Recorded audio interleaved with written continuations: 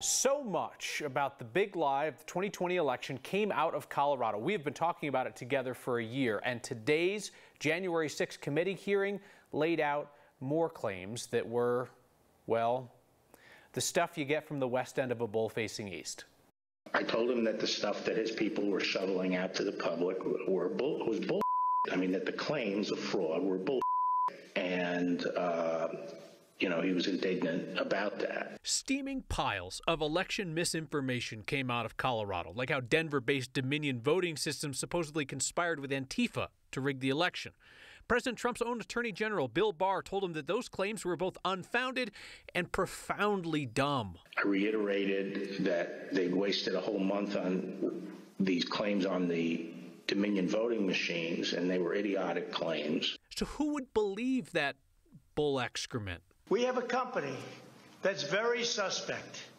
Its name is Dominion. With the turn of a dial or the change of a chip, you can press a button for Trump and the vote goes to Biden. What kind of a system is this?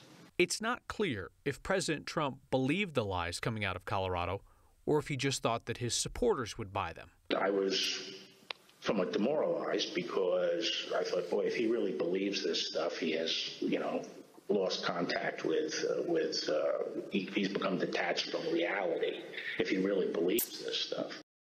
Another Colorado connection came up in today's January 6th hearing when the committee discussed efforts to grift money from Trump supporters. A man from Castle Rock helped collect tens of millions of dollars from Trump supporters to privately build the border wall with Mexico. He's accused of pocketing some of that money. His trial just ended in mistrial. Third Colorado connection at the close of today's hearing, as we heard how President Trump's attorney Eric Hirschman reacted to the University of Colorado visiting Professor John Eastman's plan to overthrow American democracy. Hirschman testified he told Eastman, quote, "Are you out of your bleeping mind?